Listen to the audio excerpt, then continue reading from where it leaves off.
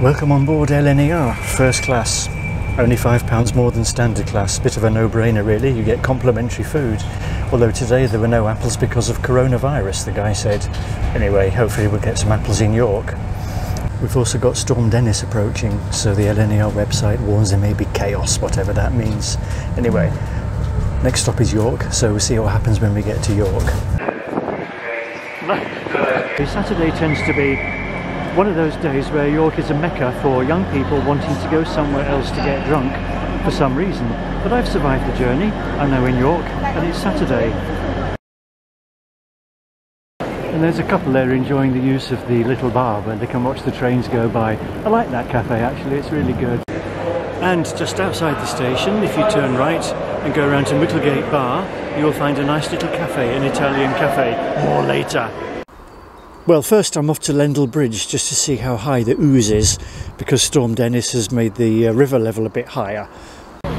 Next to Lendal Bridge over the River Ouse, and there's a nice little cafe. And in the summer you can sit outside, but you can see the river's quite high today because of Storm Dennis and all the rain, so I don't know if the cafe's open. We'll go down and have a look, because they do really nice cakes actually. The Perky Peacock, as you can see, and they've got a sandbag next to me, so they're obviously expecting the water to rise. So let's turn round and see what happens in York. Roads get closed because of the risk of flooding. Open, that's what I like to see, true Yorkshire grit. Here's a selection of the cakes made here, and they all look very tempting. I do like the pink and yellow one, and the cafe is very busy at the moment and quite noisy, and the manager's not in, so I think I'm going to come back another day. Meantime, I'm going to Caffé La Tazzina on Micklegate. There, this picture shows you how close it is to the station, because in the background you can see the end of the beautiful station roof and a very wet looking cyclist coming around the corner. On the corner of Blossom Street, and when I first came in the cafe was absolutely full. Every seat taken, there was just one wee table in the corner with one chair next to it, so I squeezed in, and I'm waiting now for Chris to come and speak to me about his background and the cakes and the coffee. Incidentally, Micklegate is a well-known street in York. It's known as the Micklegate Run because it's popular with groups of young girls, young guys visiting all the pubs in Micklegate to get as many beers in as they can before they hit the city centre. I've been coming here regularly over the last few years, and I'm actually on my way to see my favourite team, York City Football Club. Okay, so don't embarrass me by checking the result. So Chris, thank you for sparing a couple of minutes with me, and this is the Caffé La Tazzina. Have I said that correctly? You have done, yes, absolutely right. Caffé La Tazzina. Okay. And what's the Italian connection? My father was from Sardinia, but also I was born in Sardinia. I came over to England when I was 3 months old. All right, and why did you start a cafe? I started 6 years ago. I'd previously worked for my father. My father had a restaurant many years ago. And you describe yourself as being born in Sardinia. You do actually sound like a Yorkie as well. Yorkie, made in York.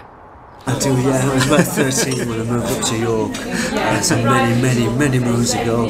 I've been here a long time. I grew up in York. And I love York. Great place. It is. Well, I've lived here before. I don't live here now, but it is a lovely city.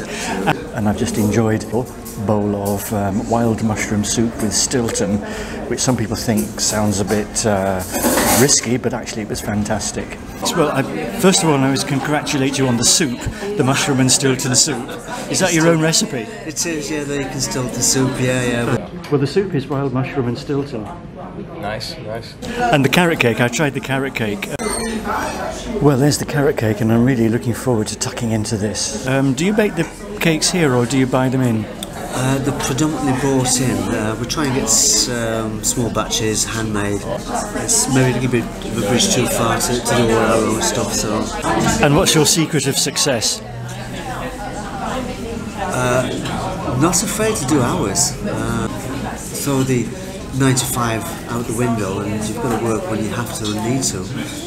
Seasonal variations, menu variations, and be adaptive, not set in your ways. Adaptation, be adaptive, yes. Oh, Chris, tell me about the coffee. What's the recipe for the coffee? The recipe for the coffee, it was a guy that approached me maybe about 4 years ago. He was our coffee engineer. He'd been in the industry for about 40 years. Seems to really know his stuff. A nice strong coffee that's not too bitter. It's taken away the bitterness. It works really well. We're really happy with it. So pure G, the coffee is well done. You're happy because your customers are happy, I guess. Yes, there's a local guy from Selby as well, so very local. All right. Just down the river. Just down the river, yeah. Which is about to burst its banks, I believe. Yes, again. Yes, well, I worked in York for a number of years, and we had the pleasure of being sent home early by the police a number of times because of the flooding. But for you, that wouldn't be a pleasure. No. Well, some people come to see the floods in York as well, so yes, how it works sometimes, yeah. Good. Okay, thanks again, Chris. Okay, great. So Daniel, you tell me you're a regular at this cafe, the Caffé La Tazzina. What do you like about the cafe? It's extremely nice food. We've been coming for years, and it's really reasonably priced. It's on a really busy road, it's the top of Micklegate in York. A lot of the cafes further down are probably double the price, to be honest with you. And the food is also good. The food has been great here for years. The coffee's good. Me and my daughter like to come. Yeah, it's just a really nice cafe. So. And you mentioned the food. Well, I had the soup today, which I can recommend. Do you know what the soup is? I don't actually. I've gone for meatballs today. Oh, you've gone for meatballs. I've never had the meatballs here. No, me neither. First time. So. Well, the soup is wild mushroom and Stilton. Nice. Yeah. I don't know if that's my thing, but I'm sure it's nice. So, it goes very well.